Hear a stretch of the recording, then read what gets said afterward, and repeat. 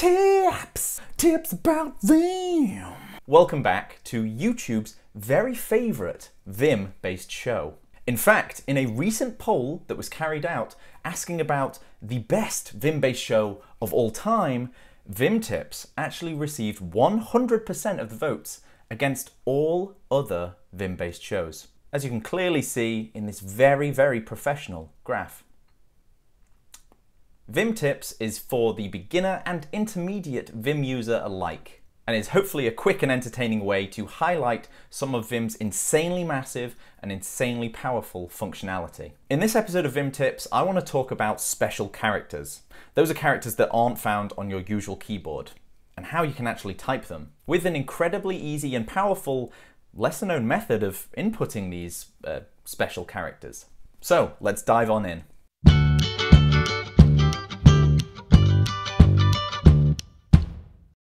Hi folks, my name is Ben and welcome back to the channel. As usual, if you enjoy what I do on this channel, then don't forget to hit that subscribe button. And of course, if you like this video, hit that thumbs up button. And of course, don't forget to check out the other Vim Tips videos. Okay, so in this video, we're going to talk about special characters. That's like foreign characters, strange blocky characters, maybe even mathematical symbol-based characters. The characters that you can't access very easily or normally on a standard keyboard, and how you can get those in Vim. So hopefully you're somewhat aware that computers deal in bits, ones and zeros, and they don't fully understand our characters like ABC. They have to do something called character encoding, which basically means that every character in a character set has a numerical number associated with it. And then that numerical number can obviously be translated quite easily into binary, into the ones and zeros that the computer understands. So as an example, the letter, the character capital A, is actually the decimal number 65. If you'd like to learn more about character encoding, ASCII, UTF-8, Unicode, all that kind of stuff, unfortunately I'm not going to cover it in this video because it is a massive topic. However, what I would like to do is point you in the direction of a fantastic video that explains it incredibly well, that's created by the wonderful creator called Tom Scott. The link to that video will of course be in the description down below. However, for this video, it's important to know that characters like ABC actually have some numeric value behind them. So let's get into Vim and have a little look at what I actually mean. To begin with, let's start with a simple example so we can understand the process and what's happening here.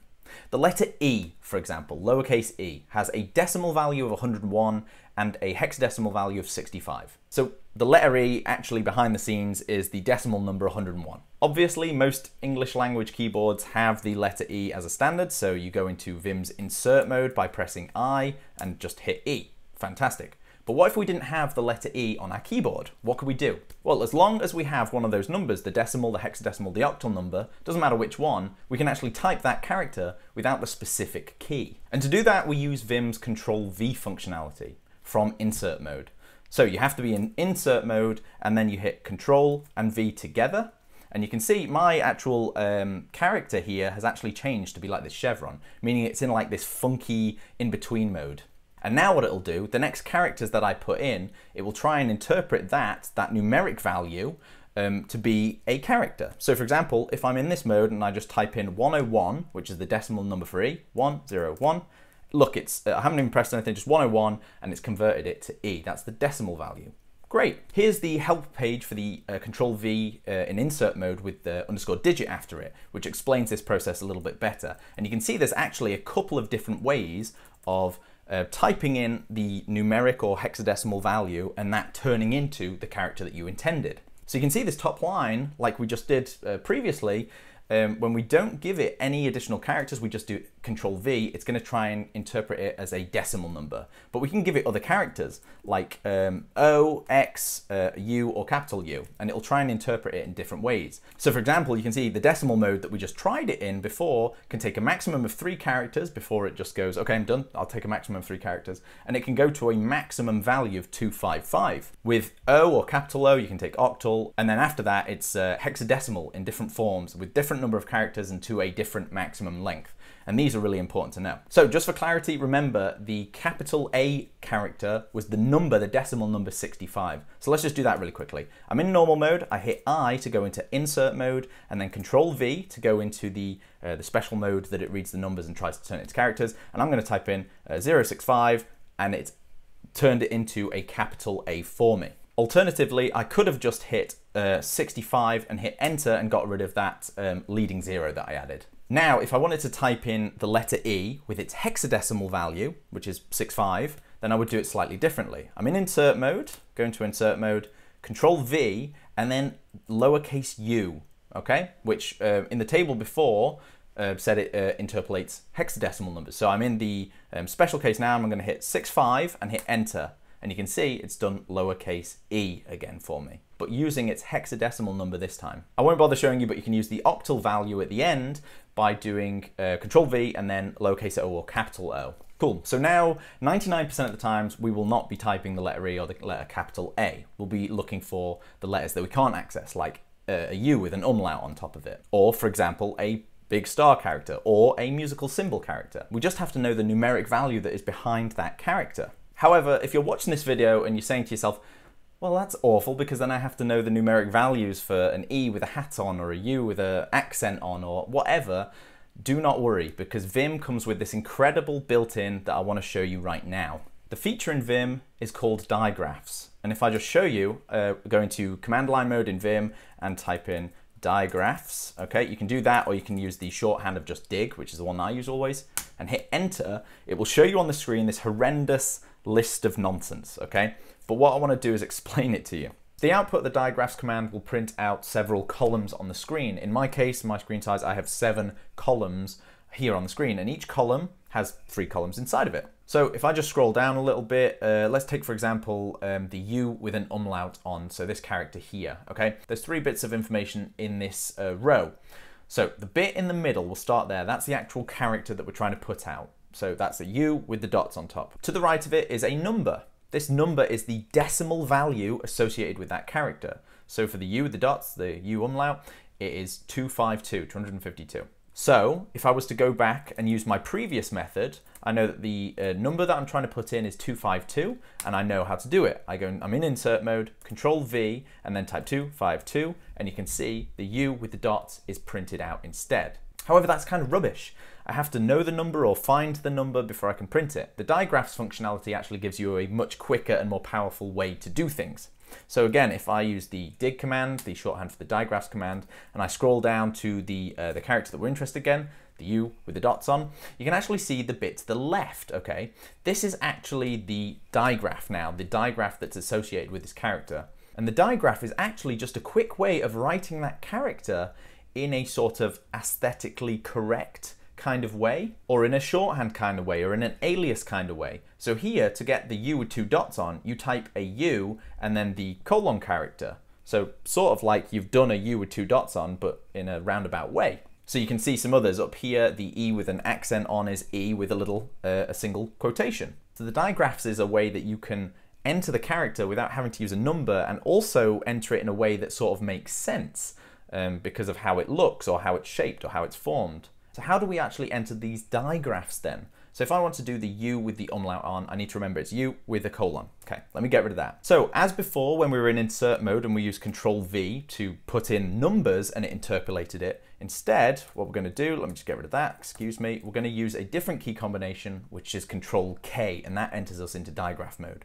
So Control K, and you can see my cursor up here has turned into a question mark. Now I can paint out, or sort of type out, draw out my digraph, and it will interpolate it. So the U was lowercase u and colon, and you can see immediately it has rendered out the U with the 2 dots on. So let's try another one very quickly, the I with the 2 dots on. So I'm Control K and then I and colon, and it's done that. And now what we can do is head back to that digraphs list, and I'm going to use the capital G to say go to the bottom of the list, and we can see some of the more stranger, uniquer characters, okay? So for example, we've got obviously these Asian-based characters, and then we've got like interesting symbols like arrows and stars and tilts and different bars, and I think it's Sanskrit, and some ticks and some circles, all sorts of stuff. We can draw any of these now in our Vim diagram. For example, star is one of my favorite ones here. There is the star entry. Okay, to the right, as I said, is the decimal value. I can do Control V and type in 9733 and it'll give me a star. Or the better version, which is the digraph version, where I type in star and the number 2. It's number 2 because just to the right of it there is a *1, which is the not filled in version. So the asterisk again asterisk is a star, so it's a nice way to represent a star character. So let's see that in action. If I do Control K and *2, there is a star for me now in my file. Again, Control K, *1, I'll draw the other star, and there they are, my stars, my digraphs. Excellent, so we've learned that letters and characters actually have a number behind the scenes associated with it. We've learned how we can sort of type any character that we don't have accessible to us on our keyboard by using number. And then we learned one step even better and faster, that we can use digraphs to sort of draw or write out that number in a more aesthetically understandable way. And of course, we know that we can look up any of the digraph characters by entering the digraphs command. And that's actually the main part of the lesson. Don't forget, you can look up and understand more about digraphs by accessing the help page for it. Just type in Diagraphs and hit enter, and you can enter the Vim reference manual and the help guides and understand more about digraphs and actually how to use them. The other one that I showed you before was the insert mode, Control V, excuse me, got that wrong, digit help page, and that was the one that shows you the number interpolation and which mode you can put it in. So the standard one was decimal, then octal with an O, X for hexadecimal, and U for other hexadecimals but longer ones. And in fact, that last bit that I just told you, the U characters here, are actually going to take us into the final sort of special part of the lesson, which, if you hadn't already guessed it, is emojis or emoticons or whatever the hell they're called now. They are also characters that have a number associated with them. So to do this, we just need to know the number associated with the emoji, and we can use our Control V method to type the emoji. I use this Emojipedia website to find emojis by searching for them, and then in fact it actually does some details about how they're drawn in different ways, and it gives me a number associated with them as well. This number is a hexadecimal value that represents the, in this case, top hat emoji. Immediately your brain should be going, we have a hexadecimal value, which means we can type that number into Vim and it will give us the output. So if I just take this top hat emojis code and just paste it into Vim just so I've got it to reference. So what I can do then is use Control V and capital U, because this is a hexadecimal value that is longer than a certain amount. Refer back to that digit help page I was talking about, and I can type in that string. So 1F3A9, enter. And you can see, hopefully it's visible there, the top hat symbol. This skull symbol at the top has this code, 1F480. So again, I can do that. I can Control V, capital U, 1F480, and hit enter. And now I've got a skull emoticon. The point that I'm trying to make is that you can access any Unicode character with this knowledge. In fact, I'm not entirely sure why you'd want to enter emoticons or emojis particularly in that way when you can just go to this exact same web page and copy and paste them in, but you never know. Finally, whilst we're talking about all of these emoji things in Vim, I'd actually just point you to a Vim plugin that was written by somebody else on GitHub. There'll be a link in the description down below, and this plugin basically is what we've talked about but on steroids, and you can see, for example, in this GIF at the bottom how it works. They have their entire list of emojis or emoticons, and when you type things in insert mode, it will try and interpolate that with a nice drop down box. It's a much better way of doing emojis, but at least now you're equipped with that knowledge of what's happening behind the scenes. And that is essentially it. Don't forget to check out the help pages for Diagraphs and for the Control V and the Control K characters in insert mode for more information. As usual, thank you so much for watching. I hope you enjoyed this second episode of Vim Tips. If you did, please let me know in the comments down below, and also let me know about some topics that you might want me to cover in future videos. Don't forget to hit that subscribe button, and of course hit that bell icon if you want to be notified about when I release new videos. Thanks for watching. See you next time. Vim tips, tips about Vim. Why can't I?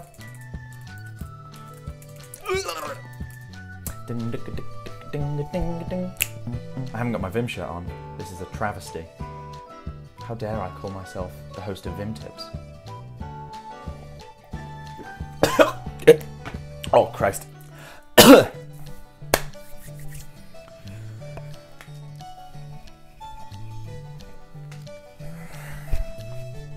Start from the top, start from the top.